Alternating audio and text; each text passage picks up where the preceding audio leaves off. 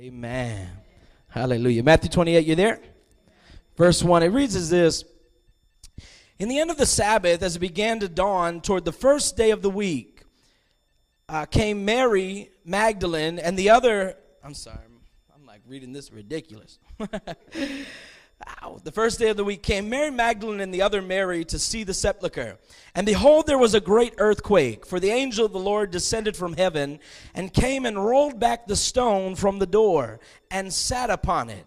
His countenance was like lightning, and his raiment was white as snow. And for fear of him, the keepers did shake and became as dead men. Hallelujah. And the angel answered and said unto the woman, Fear not ye, for I know that you seek Jesus, which was crucified. He is not here, for he is risen, as he said.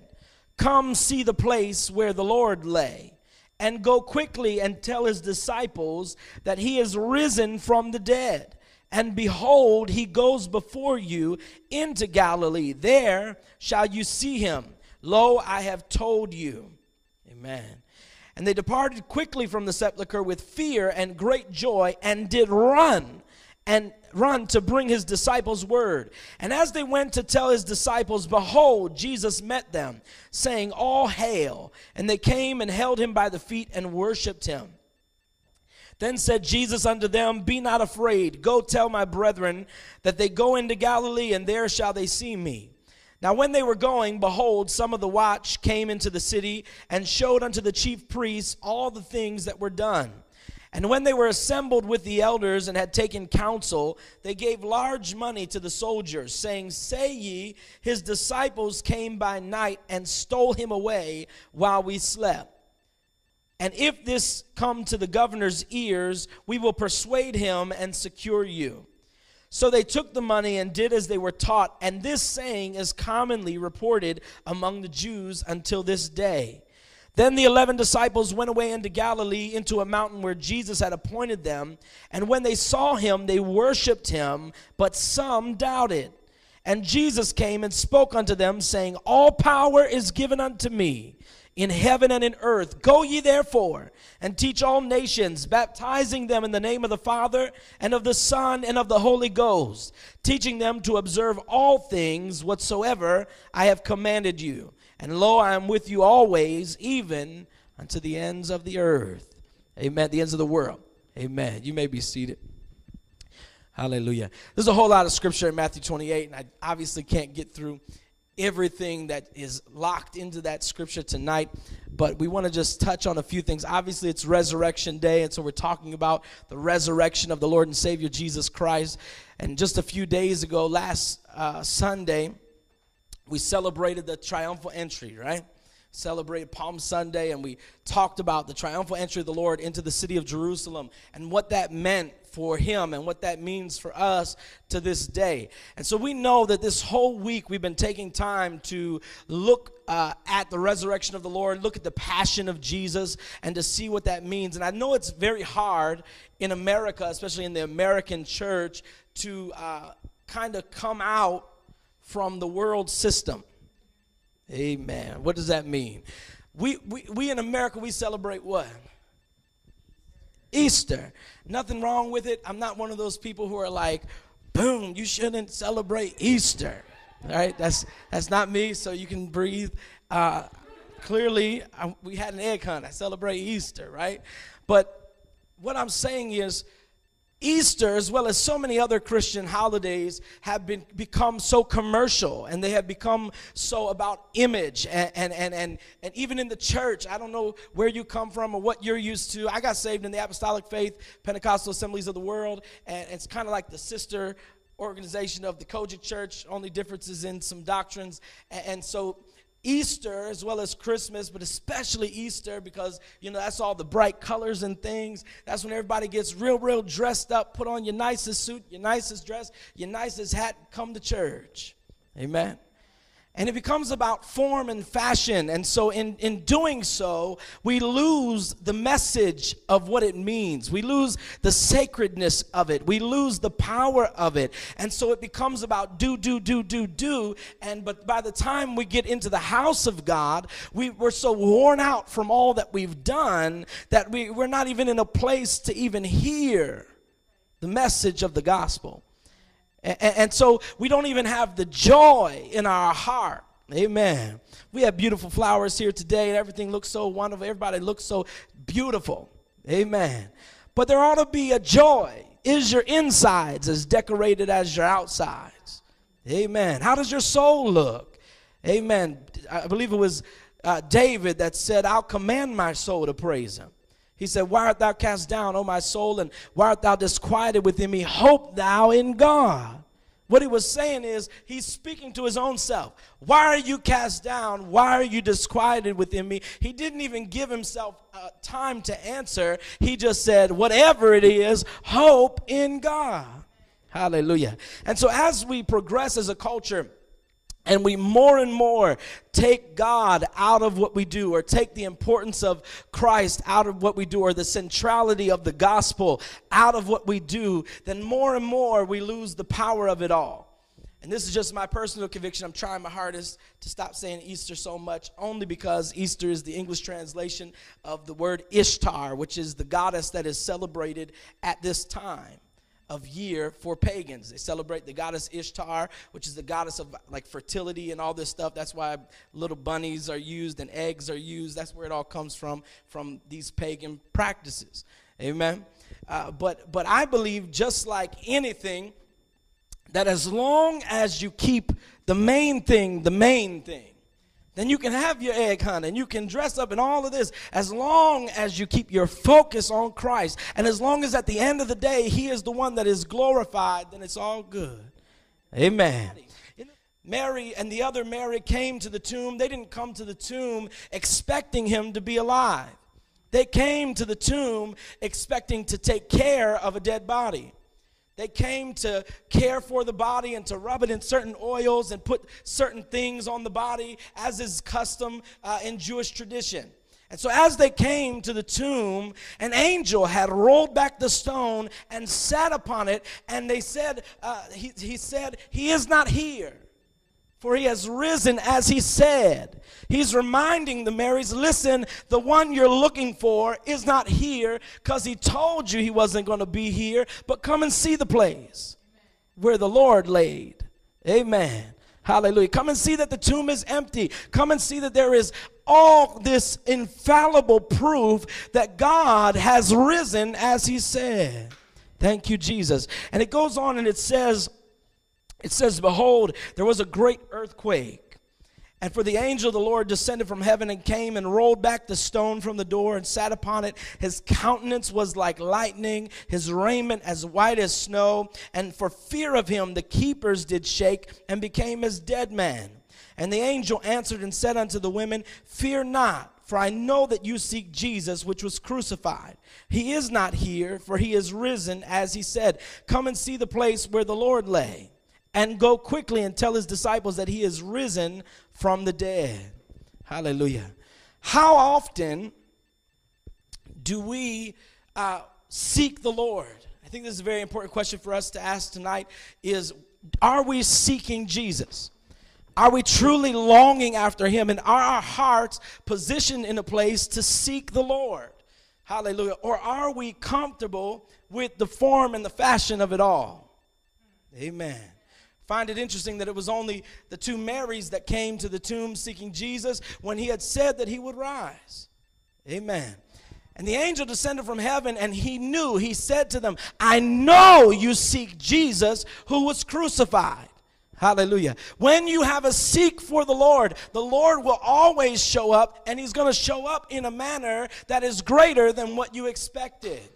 Hallelujah. When you truly seek him, when your heart is really longing after God, and I don't know about you, but I'm just in a place with God where I don't really enjoy church as much as I do the presence of the Lord. Hallelujah. Because I mean, we can do church all day, but I need God. I need his presence. I need his person. I need his passion, and I need his help to be with me. Hallelujah. Because I enjoy, I say it often here, that, I want your friendship and I want your fellowship, but I don't need it. I don't come for it. If I get that, amen. But I came for Jesus. Hallelujah. I came to hear about him. I came to lift him up. Come, let us magnify the Lord. Let us exalt his name together. Hallelujah. Because there is a multiplication that happens in the gathering of the saints, that when we gather together and begin to lift him up and begin to praise his name, not you waiting for somebody to do it for you, but when you praise him and when I praise him, and then God, he stands up and he sees my people are calling. And the scripture says that God inhabits the praises of his people. Hallelujah. So I didn't come to talk to you as much as I did to talk to him while you talk to him, because if we talk to him together, he's going to come. Hallelujah. God longs for nothing more than to be with his people. For all of eternity, God's love has been violently pursuing us. God wishes that none should perish, but that all should come to the saving knowledge of Jesus Christ. And God is violently in love with you. Hallelujah. Song of Solomon, chapter number 4, verse 9 says, with one flick of your eye, you've ravished my heart. God is saying to his people, when you even think about me, when you think about spending time with me, when you think about being with me, just if I even can catch a glance of your eye, my heart is ravished. Hallelujah. That's the love of God for us, in that while we were yet sinners, God showed his love for us, that Christ died while we were yet in sin. Our hearts were black and cold and hardened to God, and our backs were turned to him. We weren't even thinking about God. We weren't thinking about being saved. We didn't care. We were in the world, lost and without hope. But God, he loved us. Hallelujah. And I find it amazing that God is always with us. And it is God who is beckoning at the hearts of his people. Even now in this room tonight, the Lord is trying to break through your heart and break through your heart and spirit to say, seek me. Hallelujah. I believe the scripture says, seek the Lord while he may be found. And he's saying, I want you to seek me. I want you to look for me. I want you to long for me. I want you to desire me. David said it best, one thing have I desired of the Lord, and that will I seek after, that I may dwell in the house of the Lord all the days of my life. And I find it interesting that it's so easy for us as humans, especially here in our culture, that it is easy to put other things and other people before God. Hallelujah. Many of us have idols in our hearts. They may not be physical idols made of stone or of wood or of gold or of silver, but idols in our heart, things and people that we put before God. Heard John Piper once say, I believe it was John Piper, maybe it was somebody else, but he said, if you wake up in the morning and the first thing you do is grab your phone and check your Facebook, then we know who your God is. Hallelujah. What is the first thing you think about in the morning? What's the last thing you think about before you go to sleep? Are you in relationship with God like that? And if you're not, don't feel condemned. Hallelujah. But long for it. And if you don't have that desire or that seek, ask him for it. Sometimes I find myself saying, Lord, give me a desire to desire you. Give me a hunger to hunger for you, because y'all know we can't do it anyway except the Lord allow us to. Amen. And so I need God's grace to help me seek for him. Even as Mary was approaching the tomb, the angel said, I know you seek Jesus. Hallelujah. God honors a seeking heart. Scripture says that those that hunger and thirst after righteousness shall be filled. Glory to God. Who is righteousness? There is none that is righteous, no, not one, but Jesus is righteous. Jesus is our righteousness. He is our salvation. He is our healer. He is our provider. He is our mind regulator. He is everything that we need him to be. And the scripture says, seek him. Hallelujah. Seek those things that are above. Seek those things that are above. Where is Jesus? He has risen as he said, which means he's not down here, but he's up here. Look up. Believe it was in the Psalms of David when it says, I will lift up mine eyes unto the hills from which cometh my help. My help cometh from the Lord. Now, why did they say that in that day? In that day, the Psalms, there's what's called the Psalms of Ascent or the Psalms of Ascension. And there are a group of Psalms, and Psalms were basically songs that they would sing to the Lord. And the Psalms of Ascension, in that day, the temple was on top of a hill. And so as the children of Israel would make their way to the temple, they would go up the hill. They would ascend into the temple of the Lord. And so they're called the Psalms of Ascension. And so David wrote the psalm, I will lift up mine eyes unto the hills from which cometh my help. My help cometh from the Lord. What David was saying is, there is no help in the hill. Hallelujah. But on top of the hill is the temple. And in the temple, in the holy place, was where the presence of God lives. My help comes from the Lord. I'm going to lift up my eyes to where he is. Hallelujah. God always calls for us to come up to a higher place. I thoroughly believe that when you get saved, when you're born again and you become a new creature, Paul talks about that it starts this battle, this war that goes on on the inside between the old man and the new man, between the flesh and between the spirit. Because y'all know when you get saved, the only thing saved about you is your spirit. Amen. Your spirit is sealed by the Holy Ghost of promise, but your soul and your flesh are being saved. They're in the process of sanctification, and they're going to continue in that process until the great coming of the Lord. Hallelujah.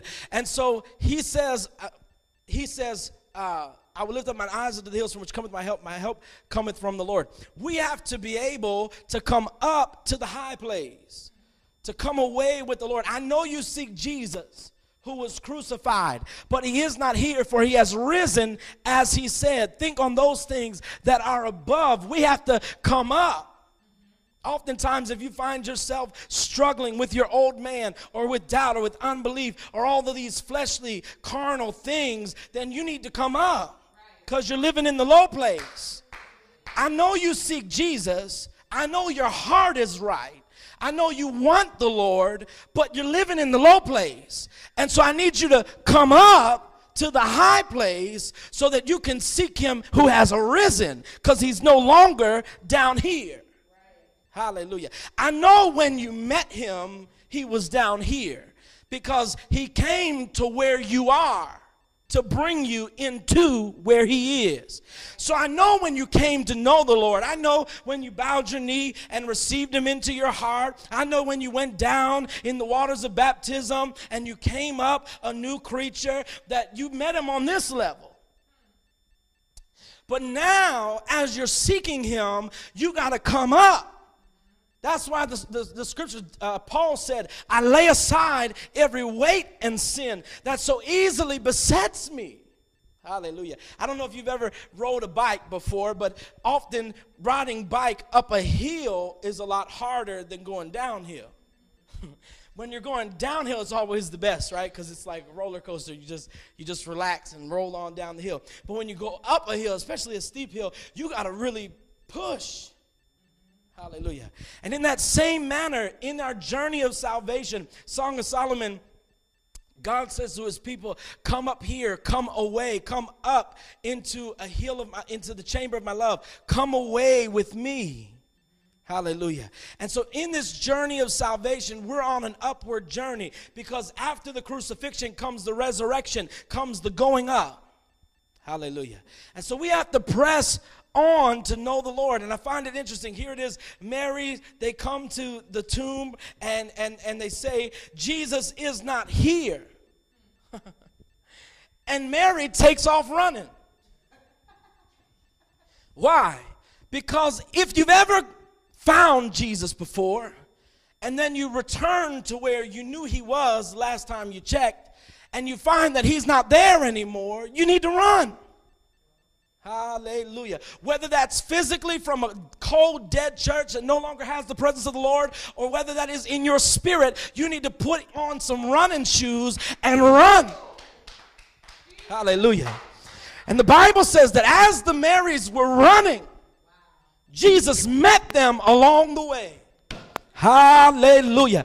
The angels told Mary that go to Galilee and warn the disciples that Jesus is going to meet them there. So as Mary, I'm going to say the Marys, all right? As the Marys were running, I'm sure they were thinking, we got to hurry up and tell the disciples, look, I don't even care about the disciples. I'm looking for Jesus. And as they're running, they're not expecting to meet him on the way. They're expecting to meet him in Galilee. But just like the Lord, he gives us an instruction to run after him. But he knows how weak we are, and he meets us along the way. Glory to God, which means you got to run on towards perfection. You're not going to reach it, but the Lord is going to meet you along the way. Listen to the response of the Marys as they were traveling along the way. Jesus shows up and meets them as they're running. That's very key. As they're running, which means you got to keep going. Hallelujah. Don't give up, but keep going. But look at the response. Jesus shows up and he says, all hail. I just love that. Maybe you don't love that, but I find confidence very amazing. And Jesus was very confident because he knows who he is. Hallelujah. And the very presence of God demands a response. Hallelujah. When Jesus came to the fig tree, he was hungered. And the fig tree, it wasn't the season for the fig tree to produce figs. It wasn't its season, and it had leaves as if it was alive, as if it was bearing fruit, but it had no fruit. And Jesus came to the fig tree, and he cursed it, and it died. I believe that Jesus did that because when the presence of God, which is life, shows up, then no matter the season, you got to bring forth fruit. And I believe that creation was in rebellion in that moment, and because it had not bared fruit, he cursed it. In the same manner, when Jesus shows up to the Marys, his presence demands a response. He said, all hail. And the Marys, they understood because it was the one they were searching for. Scripture says that they bowed down, they grabbed his feet, and they began to worship him. Hallelujah. When you find the one who your heart's been longing for, worship will be your response. Hallelujah. As we're in this Christian journey, I don't know what you're in it for. Maybe you're in it to feel like a morally right person, or maybe you're in it to say, you know, I go to church, or I do this, or I do that. I don't know what you're in it for. But if you're really saved, if you've really encountered Jesus and your heart's been changed, there's been a transformation in your life, and he has become the one that your heart longs for. I don't know if you've ever been in love before, but when you've really been in love, I remember the first time I was ever in love, it was like my heart just longed to be in their presence. I just couldn't wait to get off work, couldn't even wait to get out of church sometimes and just to be with them. God, come on, anybody? Thank you thank you, Brother Walt. I appreciate that. Amen. But when your heart is really in love and when you really long for somebody, the Marys were seeking for him. They even were looking for him in a dead state. Because when you're in love, any way I can have you is good enough. They were looking for Jesus in a dead state, but when they found out he was alive, oh my God, caused their feet to run. Thank you, Jesus. And when he showed up, it was like the heart skipped a beat. Boom, he's here. They fell down and they worshiped him. They didn't just fall down and worship him, but they grabbed a hold of his feet. If I could just hold you just for a moment. Hallelujah. I don't know if you've ever lost somebody close to you, somebody that you love, and you ever said to yourself, I wish I could just hold them one more time. Wish I could just see them just one more time. And imagine how the Marys felt when the one they loved rose again. Hallelujah. Not only rose again, but rose again to confirm that everything he had said was true. We talked about the day that Jesus entered the city of Jerusalem, what we call the triumphal entry, but for Jesus was really not that triumphal. For Jesus was actually a very sad day. Jesus entered the city of Jerusalem, and the disciples kicked off the praise party, and the disciples started crying out, "Hosanna in the highest. Blessed is he who comes in the name of the Lord." And before you knew it, all the Jews, because he came in just as prophecy has spoke of, just as the scripture had said that he would come riding on a donkey and all of this. And so the Jews, as they saw the disciples praising Jesus for the right reasons, the Jews got excited because they thought finally the Messiah had come to set up a physical earthly kingdom and save them from the tyranny of the Romans. And so they began to cry out, "Hosanna in the highest." And it broke Jesus' heart. And he cried in the midst of all of this praise. Because he says, you don't even realize. You have missed your day of visitation. You didn't even know it. Hallelujah. Because what you expected was not what you needed. And what you needed was not what you expected. Hallelujah. And so there were those that were praising God for all of the wrong reasons. But in the midst of the crowd of those that were praising him for the wrong reasons, those that had wrong motives, there was a remnant. There was a remnant of people who had a sincere heart, who had an authentic heart, who truly knew who Jesus was. Peter was in that crowd, and Peter had had a revelation of the Lord. Jesus said to Peter, "Who do men say that I am?" Peter said, "Some say you're Elijah, some say you're this, and some say you're that." And Jesus said, "But who do you say that I am?" When Jesus was asking Peter, "Who do you say that I am?" Jesus wasn't unsure of himself. He wasn't looking for somebody to affirm him like so many of us do. Jesus knew who he was. Why? Because he was the only begotten of the Father, the firstborn of many brethren. That's why I encourage those of you, when you truly get born again and you truly have a relationship with God, think about how Jesus talked. "I only do what I see him do. I only say what I hear him say." When you have a relationship with God like that, then you don't ever have to worry about what people think about you or who they think you are or what you should be, because you know Jesus made a declaration of his identity. He said, "Lo, behold, I come, in the volume of the book it's written of me." Jesus made a testimony. He said, "I found myself in the book. And now that I found myself, I can't never be lost again, because I know who I am." Jesus said to Peter, "Who do men say that I am?" He said, "Who do you say that I am?" Peter said, "Thou art the Christ." Hallelujah. Son of the living God. He went on to declare who Jesus was. Jesus' response to him was, "Peter, flesh and blood has not revealed this to you, but my spirit." Amen. "But by my Father this has been revealed to you." Hallelujah. And so I believe that there were those, I believe the Marys were there. There were those that had revelation of Jesus, who were crying out with sincerity in their hearts. And on the day that the Lord died, they were left with days. I mean, they tried their best to believe. They held on with all faith when they were all gathered together after the crucifixion of Jesus, and they were encouraging one another. He promised us he would return. He promised us, he said he was going to prepare a place, on and on and on. I can see even that there were those that doubted among them and were fearful that it was all over and that everything that they had believed was a lie. And then on the third day, Jesus rises from the dead. And I could imagine that their faith was revived. And in that moment, that all of the holding on and all of the hoping and all the casting out of the doubt and all the casting down of the unbelief in that moment was relieved. Because who can testify that it didn't happen? Even history shows the story of the resurrection of Jesus. Not only that, but he rose. He chose to rise with his wounds, to give us infallible proofs of his resurrection.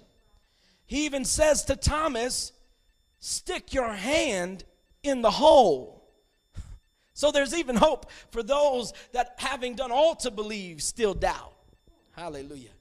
And I find it interesting, this is just a side note, that after Jesus had rose and he tarried with them many days, teaching them all things, that they were all gathered together in the room, and Thomas comes in. He had missed the visitation prior.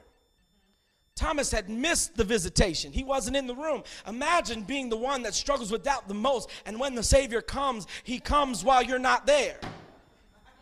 I mean, it must just, you already struggling with rejection, and then he doesn't even show up. He shows up for everybody else, but he doesn't show up for you. When you missed a service, God moved like crazy, but the day you come, it just feels like, you know. And so Thomas is doubting, and Jesus again shows up a second time, and he doesn't speak to anybody but Thomas. Jesus walks into the room, and he walks right to Thomas, and he says, stick your finger in the hole. I came for you. Hallelujah. I think it's amazing about the love of God is that he'll come back just for you. He'll come and show up and move in such a way where he'll ignore everybody and speak just to you. Why? Because although he is a corporate God and he loves all of us the same, he is also an individual God who cares and is concerned about the things that you care about and are concerned about. Things that concern you concern God. Hallelujah. The things that are heavy on your heart, that weighs heavy on God's heart. And God will do all he can do to get you, to bring you to a place of belief. He'll do all he can to convince you. Hallelujah. So if, after God has done all he can to prove to you who he is, and you still don't believe, that's on you. But God will wear himself out trying to prove to you his love, trying to show to you who he is, because he wishes that none should perish. Hallelujah. Amen. It goes on to say this, and we're almost through. It goes on to say that they ran to tell the disciples that Jesus was going to meet them. And it says, as they went to tell his disciples, behold, Jesus met them. On and on, they worshiped him. Verse 11, it says, now when they were going, behold, some of the watch came into the city and showed unto the chief priests all the things that were done. And it says that these priests got together and devised a plan to discredit what happened. They devised a plan and invested in the lie. They came up with a lie, and they said, we are going to invest all our energy into this lie. And they paid large sums of money, the scripture says, to the soldiers that were keeping watch. Now, I want you to see this, because the devil will shake you out of what you saw. The devil will try to do anything he can do to convince you that what you saw was a lie. And these people gave up everything that they saw. They saw it. The scripture says that for fear of him, they shook and became as dead men. I don't know if you've ever been so scared that you just fell down like you just dead. Scripture says that they shook, and for fear of them, they became as dead men. The scripture says that the priests had consulted with each other, and they paid the soldiers to say that it didn't happen that way. Hallelujah. Everybody's got a price. You better be sure that your heart is rooted and grounded, that nothing moves you. We talked about it Wednesday night, had an amazing Bible study in here about what is it that has your heart. And we talked about how Jesus in the book of Luke came to that man. He said, what was the scripture? Luke 18 or something like that. And he came to, this man comes to Jesus, and he says, Jesus, I'll follow you anywhere. Everywhere you go, I'll follow you. Jesus responds with a weird response. He says, foxes have holes, birds of the air have nests, but the Son of Man has nowhere to lay his head. Then Jesus says to another man, right in the next verse, he says, follow me. The man says, sure, I'd love to follow you, but let me go and bury my father first. Jesus responds with what we might deem a harsh response. He says, let the dead bury the dead. But you go and preach the kingdom. Hallelujah. Then right in the next verse, another man comes along and says, Jesus, I'll follow you anywhere. But first, let me go say goodbye to those who are at my house. Let me say goodbye to my family first, and then I'll follow you. Jesus responds to him with what we might deem another harsh response. He says, any man that puts his hand to the plow and looks back is not fit for the kingdom. Following Jesus is not a small sacrifice. Anybody can believe. The scripture says that Satan believes and he trembles. But to follow Jesus is another thing entirely. All of these people who wanted to follow Jesus believed him, or else they would never have said, I'll follow you anywhere. They believed him, but they weren't ready to be followers. They didn't believe him enough to be a follower also. Jesus didn't come into this world just to make believers. He came for followers. He came to take people that were dead in sin and birth them into the newness of life. He came to make new creatures and to gather to himself everything that had been prepared for him by the Father. And the issue was not that, you can't go to your family's funerals if you're a follower of Jesus. That's not the issue. The issue is not that you can't, spend time with your family before you come to church. That's not the issue. Jesus knew the individual idols of their own hearts. I said this on Wednesday, but I'll say it again. When the man said to Jesus, I'll follow you, but let me go bury my father first, I believe that had he responded to Jesus in faith, believing in who Jesus was, and when Jesus said, follow me, if his response was, sure, I'll follow you, knowing that it's a sacrifice, I believe that the mercy and the love of God would have said, great, now go bury your father and I'll meet you along the way. But because his first response was not faith, his first response was, let me do this first. Jesus said, you're not ready for this because that has your heart still. I mean, you believe in me, but there's little things that still got your heart. And if you're going to be a real follower of me, you can't have anything. I mean, if you don't ever have a house to stay in.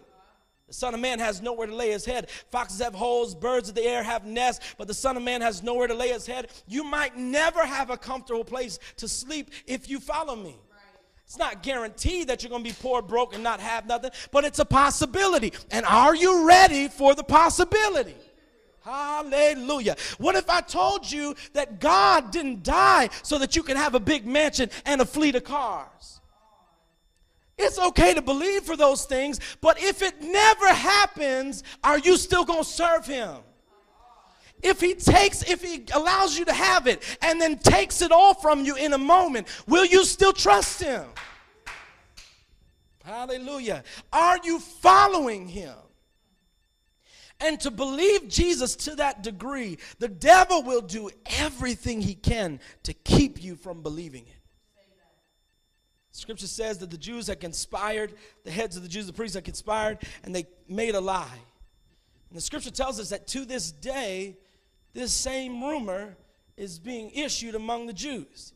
Now, just a side note in terms of biblical prophecy, because we know that Scripture can be individually prophesied, and then there's the whole picture of what God is doing in the earth, and that is the timeline of God. And in the timeline of God, Satan had planned to spread a lie among the Jews to say that the Messiah had not yet come, because in the plan of God, when the nation of Israel gets saved and they're going to call for Jesus, and that's when he'll come, and that'll be the second coming, when all of the Jews receive Jesus and the nation of Israel as a whole comes to know the Lord, comes to know the Messiah. At that time, the second coming will come, happens after the rapture.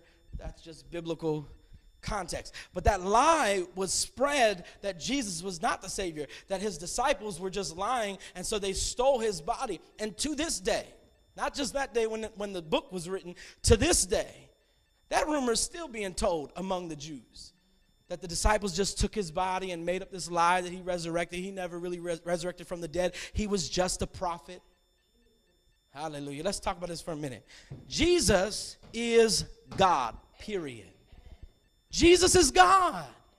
Hallelujah. He's not just a man. He's not just a prophet. He was not just a good, follower. He was God in the flesh. Emmanuel.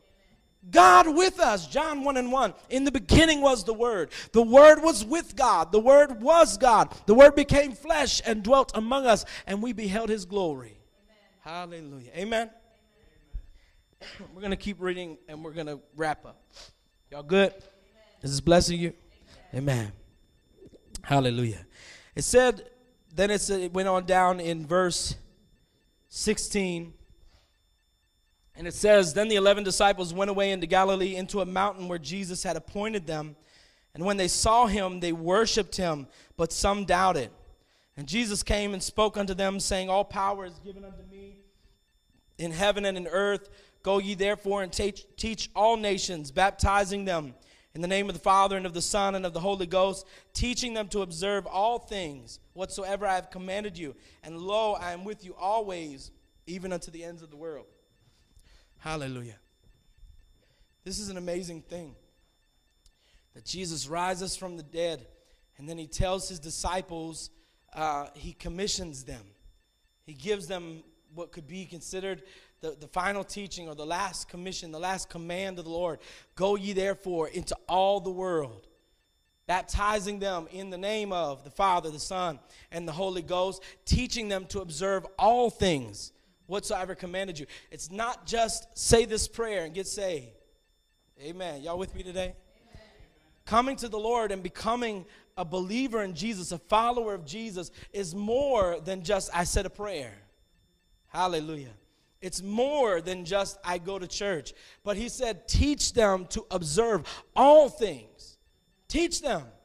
Do y'all know unbelief? Teaching destroys unbelief. If you have unbelief in your heart, you need to be taught. Because when something is taught to you, you receive information that the Holy Ghost can brew over and give you revelation, to which you can then apply comprehension and then get from it manifestation. But you can't manifest that which you don't understand. You can't manifest in the earth. And this is what we've been talking about all year, that this is the time of manifestation. And whatever is in your heart is going to be manifested. So make sure you get the evil out so that God can manifest the good. Make sure you get the dark out so that God can manifest the light.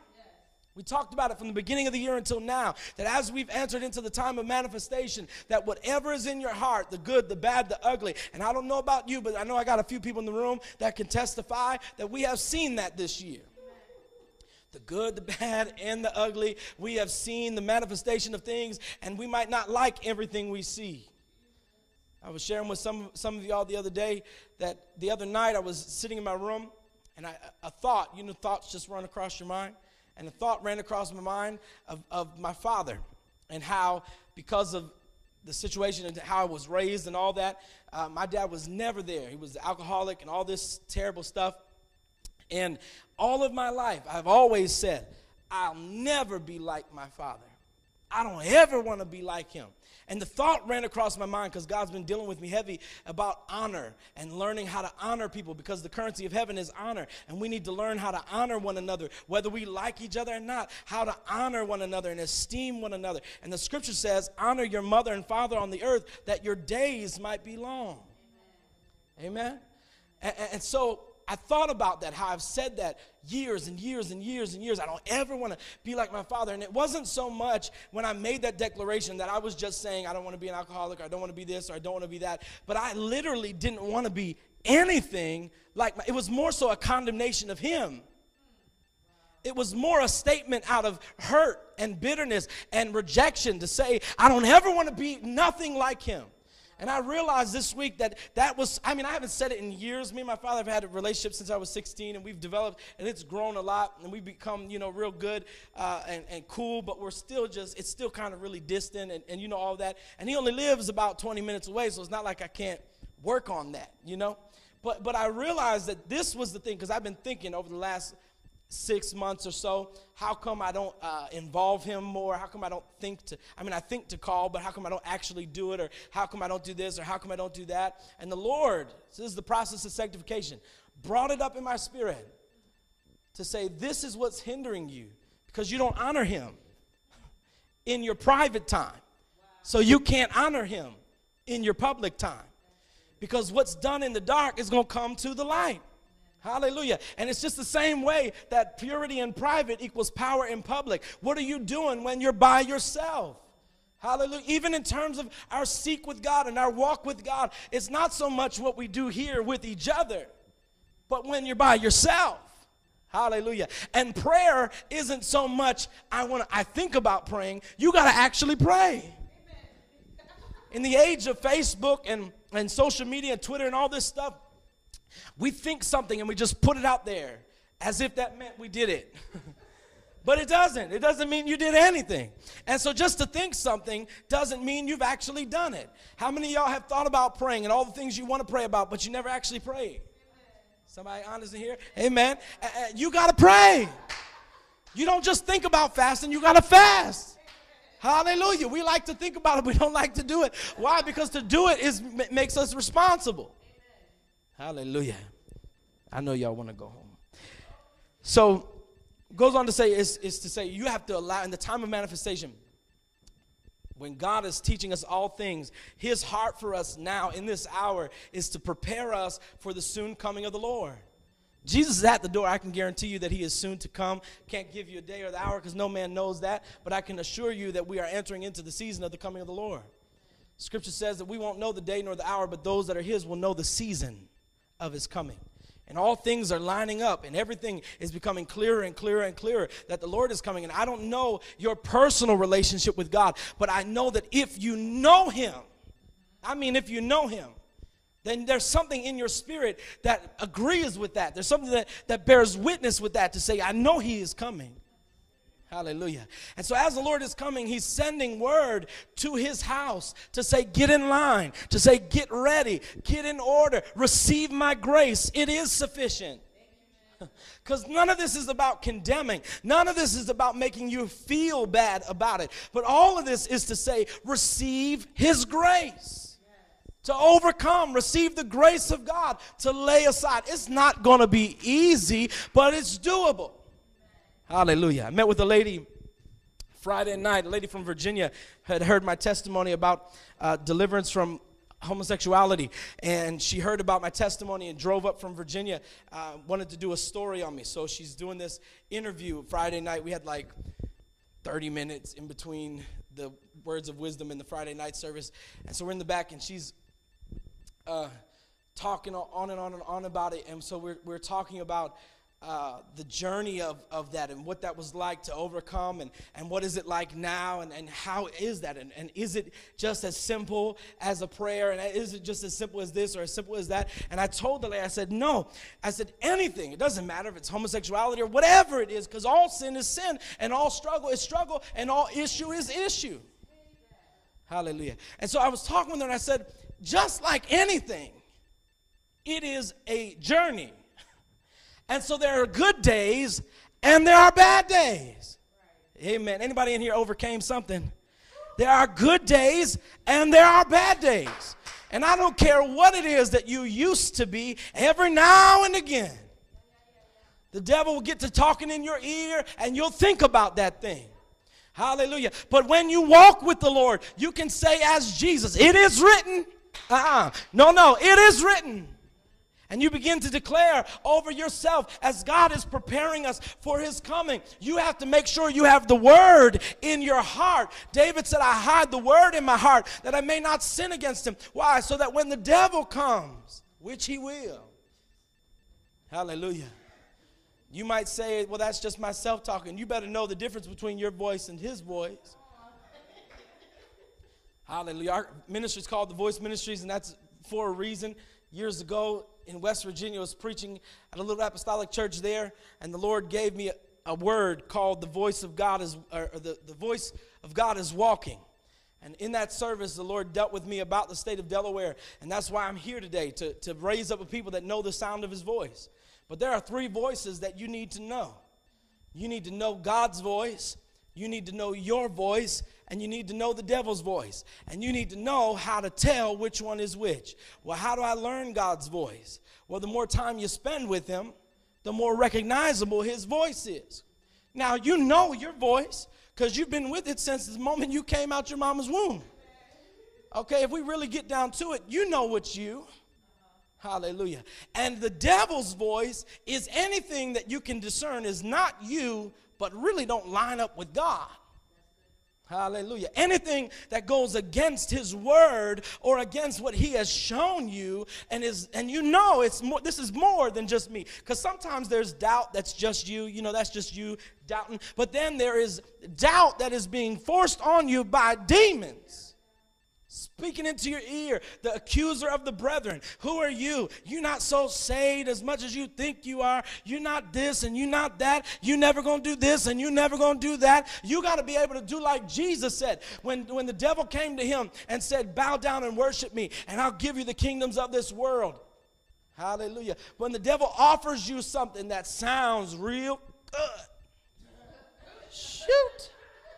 For real. Because sometimes that temptation comes and you got to say, Jesus. Whew. Thought about it because, sometimes something come along, it make you think. It make you really think. Let me consider. Hallelujah. And so I took this thing into consideration, and the Lord dealt with me. And he said, you really going to compare me to that? He said, I own the cattle on 1,000 hills. You going to compare his wallet to mine? And so the Lord dealt with me. He said, listen, you can turn back if you want to. He said, but you'll regret it every day of your life.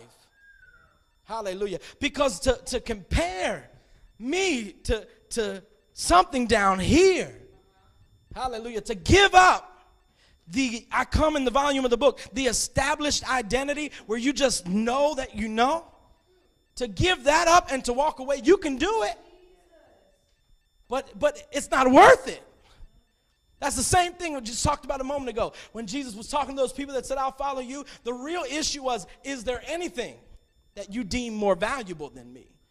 It's the same scripture that comes along where Jesus said, be hot or cold, but if you're lukewarm, I'm going to spew you out of my mouth. Why? Because he said, I'd rather you burn for me or not at all. Because if you just come on and you just think that I'm valuable, but not, but you like to balance me with all this other stuff, and Jesus is valuable on Sundays, but the club is more valuable on Saturdays, then that's disgusting to me. I'll spew you out of my mouth. Hallelujah.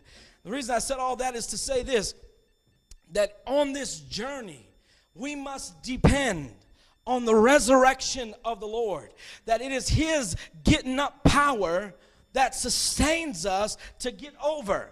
And just as we follow the Lord in the death, the burial, and the resurrection, we must constantly put off the old man to put on the new.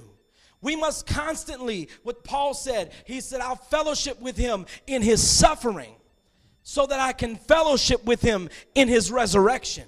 Hallelujah. Paul said, I fellowship with the Lord in his suffering, but also in the power of his resurrection. And so if I miss my crucifixion, then I'll miss my resurrection. And so in order for me to resurrect, I'm going to have to die.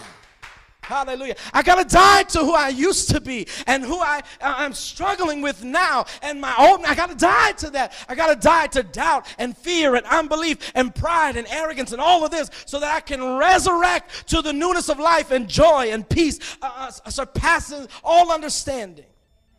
Hallelujah. Anybody excited about that? Hallelujah. I have to go through my crucifixion. And what will the Lord do when you surrender to this process of dying and resurrecting? It was the dying of the Lord and his resurrecting. When Jesus died and went down into hell. See, this is the amazing thing I love to say, that a lot of people don't really say this part. Jesus not only died, it didn't stop at Calvary. Hallelujah. It didn't stop there.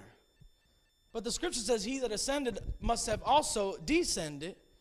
Jesus, after he died on Calvary, he went down into hell, where he took upon himself all the wrath of God. We said this Friday night. We all know what it feels like to carry our own sin. We know what it feels like to carry our own issues and our own struggle. But imagine having to carry yours, plus yours, plus yours, plus yours, plus yours, plus yours, and yours and yours. Imagine Jesus took on the weight of not only those who were living, but those who had gone before and those who would come after. Every person that would ever exist in the human race, God took upon himself the weight of that sin. And Jesus died and went down into hell, and he had to pay the price for it. And so for two days, he was tortured, right? In the depths of hell, the wrath of God poured upon the Son. And on the third day, this is the thing I love, Jesus kicked up a fuss in hell, snatched the keys of death, hell, and the grave, and led captivity captive. And the scripture said that on the third day, he rose from the dead with all power in his hand. Hallelujah. Why? Because only when you surrender and go through something can you gain the authority over it. Hallelujah. You got to go through something so that you can have authority to whoop it. I had to go through depression so that the Lord could bring me to a place of joy to give me authority over the demon of depression. Glory to God. Hallelujah. I had to go through sexual issues and molestation and rape and all of this so that I can come through it. God never intended for you to stay in what you're in. He intended for you to go through. Because the olive only produces the oil after the press. Hallelujah. Which means you're going to go through pressure to get out of you the best of what is in you. I was watching a commercial about some kind of new fruit drink or something that they've made called, what's the word Darwin that used? Evolution. Thank you. Evolution. It's this drink called Evolution, this new fruit drink. And they were saying that most fruit juices all start, with fruit, but then they go through this process of heating and all this stuff. And so it was this company, and they were using all kinds of graphics and stuff in the commercial, which got my attention. And it was talking about how after it is squeezed, then it is pressed with extreme pressure to get out of it the best of the juice and to get out of it the best of the nutrients so that only the best of the best is in their drink. Hallelujah. So you're going to go through a process of being squeezed and put pressure upon to get out of you the best. Why? Because the scripture says that the kingdom of God is in the Holy Ghost and the Holy Ghost is in you. Hallelujah. There's a kingdom in you. What is the kingdom? Peace, love, joy, righteousness in the Holy Ghost. Where's the Holy Ghost? In you, if you're born again. And if the kingdom of God is in the Holy Ghost and the Holy Ghost is in you, then all of creation is groaning, awaiting for the manifestation of the sons and daughters of God. So you got to manifest the kingdom, and in order for God to get out of you everything that he put in you, he's got to apply pressure. Hallelujah. Hallelujah. I believe that God tonight just wants to get on your mind that the resurrection of Jesus Christ means that there's a resurrection for you also. I believe that God wants to get on your mind tonight that as you celebrate the resurrection of the Lord, hallelujah, that he got up with all power in his hand. It's something to rejoice about. That means that God got up and he gave you power and he gave you authority and he gave you his presence. And when he got up, he called you away into the high place with him. Thank you, Jesus. And this is the amazing thing about it all in closing. Sorry if I said that a few times. It's part of where I come from. I'm sorry. But it is this, that the scripture says that the end of all things will be the returning of all things back to Christ. And so the end of all things is the consummation of it all, is that it's all going to end up back in Jesus. And so everything that God has given out one day is going to come back into. And so in the beginning, scripture says that on the sixth day, God took the dust of the earth and he created a body and he blew into it the ruach, the breath of God, and he created a living soul. But the scripture says that all things are going to be returned back into Christ. So in Genesis, he exhaled, but in Revelation, he's going to inhale. And you got to know whether you're going to be in the body which receives the breath back. Hallelujah. Because if Jesus is the head of the church, he sits on a body, which is you and me. And so when God inhales, either you're going to catch the breath and remain living, or you're going to be one of those who the breath is snatched from and are cast into eternal darkness. Hallelujah. That's something to really think about. That's deep right there. Really think about that. That in Genesis he exhaled, but in Revelation he inhales. And who's going to catch that breath? Hallelujah. Let's stand all over the building.